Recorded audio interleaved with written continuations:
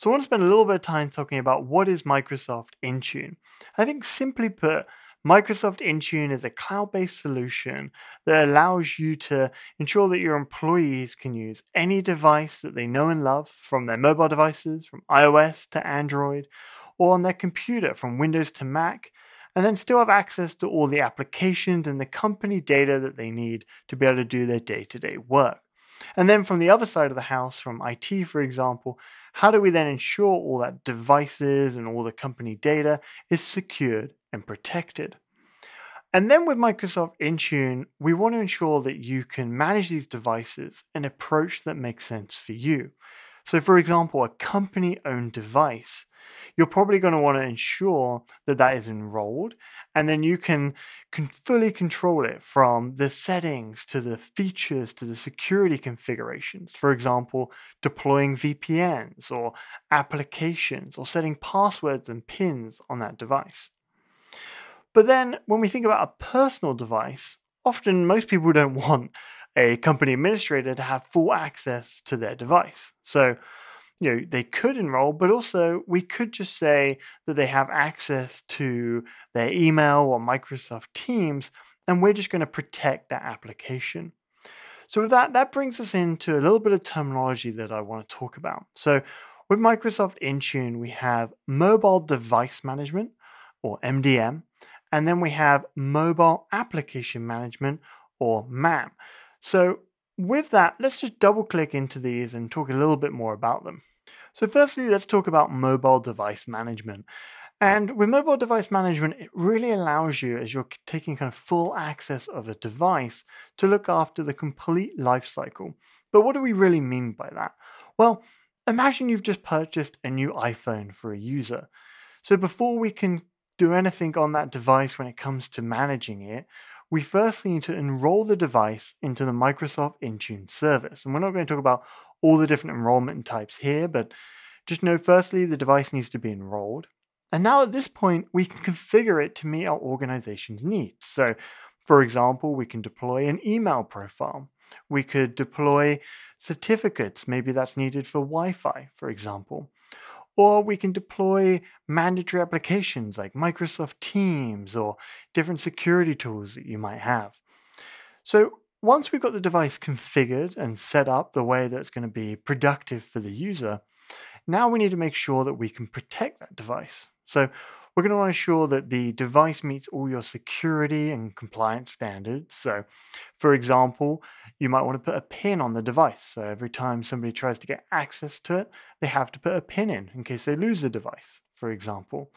But also, we want to make sure that we can report on things like compliance and protect our environment from, for example, if this iPhone happened to be jailbroken, we don't want it to be seeing any of our company data. So once you've protected all your corporate data and so on in the device, now and the last stage is support is one part of it. So, how do we, if somebody has an issue with a device, how do we remote support it? But also on the other side is how do we retire the device? So maybe this device is now out of warranty and we don't need it anymore.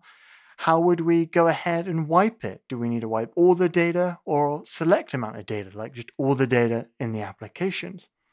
Or if somebody's lost the device, they're on the train and suddenly they've forgotten their device and they've got out, well, we don't want anyone to have access to anything on that, so we want to ensure that we can remotely wipe that device and protect it. So as you can see, we're really going through the full life cycle of that device from when we've purchased it to enrolled it, all the way through to when that device is no longer in service. So that's mobile device management. And then we come on to mobile application management. And this is somewhat probably what you expect. It allows us to publish and push and configure and protect applications on a device. But the other side, which I think is really interesting, is actually how do we protect applications and the data within them. So as part of our mobile application management, there's a couple of ways that you can actually protect a device. And one of those is using conditional access. So we can secure on who has access and how they can access applications. For example, if they're not coming from a compliant device or an enrolled device, for example, then we don't want them to have access to our corporate data. So that's one part of it. But the other side of it is using app protection policies. And I've made a whole video about this, and I'll put the link in the description if you're interested. But this allows you to then protect the application and what happens with that data. So for example, if you have an email that's in Outlook on your mobile phone, well, you want to probably be able to move some of that data to other Office applications, but you wouldn't want to be able to move that corporate information into Gmail or the Notes application on your iPhone. So with app protection policies, we can control what users can do with the data within these applications, and we can set other security boundaries like needing a PIN and things like that. So mobile application management allows you to really configure the full life cycle of your applications and then really allow you to be flexible with different protection policies as well. The next thing I want to show is a high-level reference architecture for Microsoft Intune. And this is, we're looking at just from the Microsoft documentation. They've done a great job of putting this together. So when we look at this, at the top, we've got all of our cloud-based applications, and then we have the device and the web console at the bottom. But let's just spend a little bit of time talking a little bit deeper into this. So on the right-hand side at the top here, we have Azure Active Directory. And this really allows us to do all of our authentication and authorization. And that can be from our device, whether it's Office 365 applications, so for example, Outlook, Teams, OneDrive, so on and so forth, or cloud-based applications that your company uses and your users need to access. The other thing we can do in Azure Active Directory is make use of conditional access policies. But what's really neat with Microsoft Intune is we can create what we call device compliance policies. So we can put things for like, what's a minimum version of iOS? Is this device jailbroken? Is the device deemed to have a low threat protection score? And so on and so forth. But then what we can do with conditional access policies is based on the compliance of that device. So if it comes back as non-compliant, we can now block it to have access to different resources within our organization. So a really great integration there as well. And then when we come across to Microsoft Intune, this gets to the bits we've already been talking about. So it allows you to configure your devices. It allows us to protect data, so the applications and all the data on our devices. And then it allows us to manage applications, as we've seen earlier with our application lifecycle. And then in the middle, we've got all our different connectors, and we're not going to spend too much time on that, but that's things like mobile threat, telecom, so on and so forth. And then at the bottom, we have our device, which is connecting to all these different pieces. And on the left-hand side, really we're showing that, and as we talked about at the beginning, that Microsoft Intune is a cloud-based service, and therefore, from an administration point of view, we pretty much do all of our work in the web console. And that does connect through what we call a Graph API. And we're not going to talk about too much of that today, but this allows us to do some really interesting things as well from a programmatic point of view. So that's the high-level architecture design of Microsoft Intune. The next thing I want to spend a little bit of time talking about is Microsoft Intune is actually part of what we call Microsoft Endpoint Manager. So what Microsoft Endpoint Manager is really a way for us to be able to bring all these fantastic Microsoft endpoint management tools and combine services together. So for example, from Microsoft Intune that we've already been talking about, to Configuration Manager, which you may already have investments in and be using it within your environment. But then also things like Desktop Analytics, Endpoint Analytics, to Autopilot and the security tooling.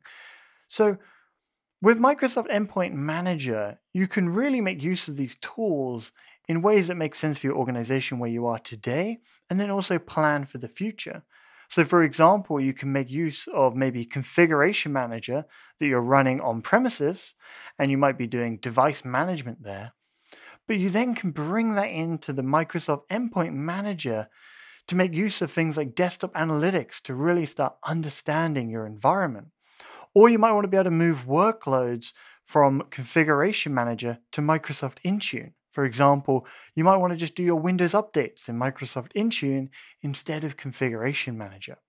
So this is really a fantastic combination of these endpoint tools, and This is really just simplified naming conventions and how we think about some of the licensing as well. So, just worth knowing that Microsoft Intune squarely fits within the Microsoft Endpoint Manager.